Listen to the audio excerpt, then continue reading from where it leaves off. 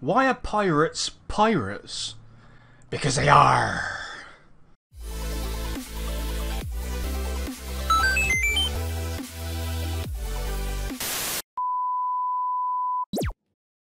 Well, welcome back guys, it's Geek here. Sorry I've not done a video for so long.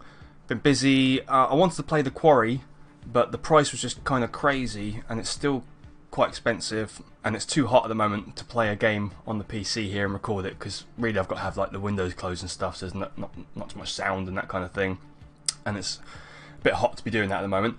So I'll probably do that. I might even leave that for October, Halloween, or I might just do it soon, I'm not sure. But yeah, sorry I've been able, so I thought I'd do a quick video, a reaction to a game trailer, because games have trailers now, we know that. So yeah.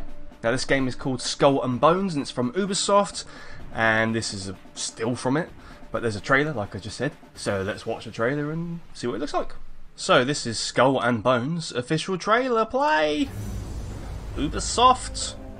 Come on, do something good.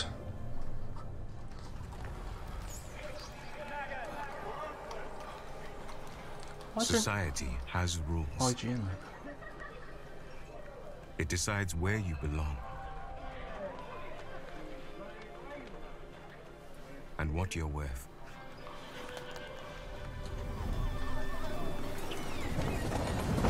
But you can chart a new course. I'm part of this ship.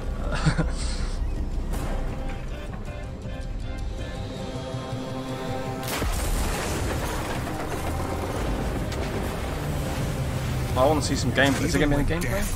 Seems a certainty.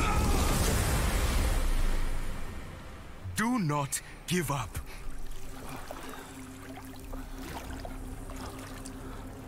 On the shores of a new world, you awaken. Nice. Shipwreck. Uh-oh. Sharks out there. More determined than ever to carve a life of your choice.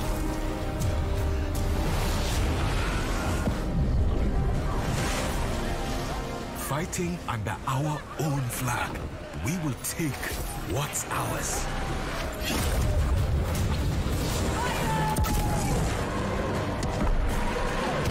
Surely it's theirs.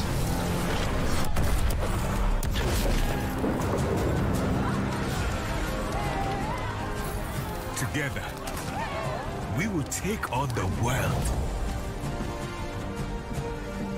Society may have rules, but today, you decide where you belong and what you're worth. I'm a pirate.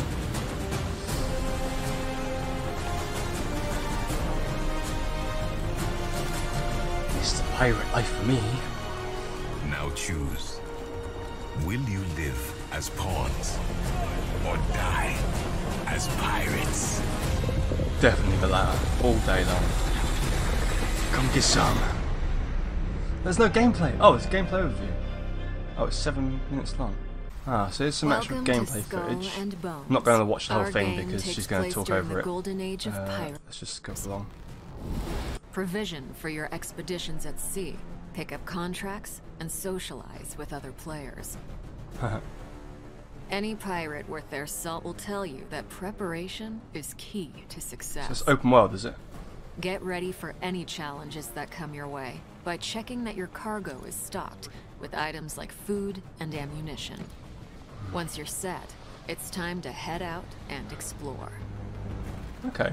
As a rookie pirate, you'll only have access to a small dhow, but as you progress, you'll be able to craft different ships, each with their own unique playstyle to the depths. Getting in close to execute a boarding maneuver will help maximize your gains. But beware, you can turn from predator to prey in a heartbeat if you attract the unwanted attention of privateers, the merciless pirate hunters that patrol the seas. If you enjoy the thrill of the hunt, you can also seek out other players and rain terror on them. Such PvP battles are high-stakes activities that can be rewarding if you emerge victorious. Let's do it. Let's take on other people. Beat them. Take their ships down.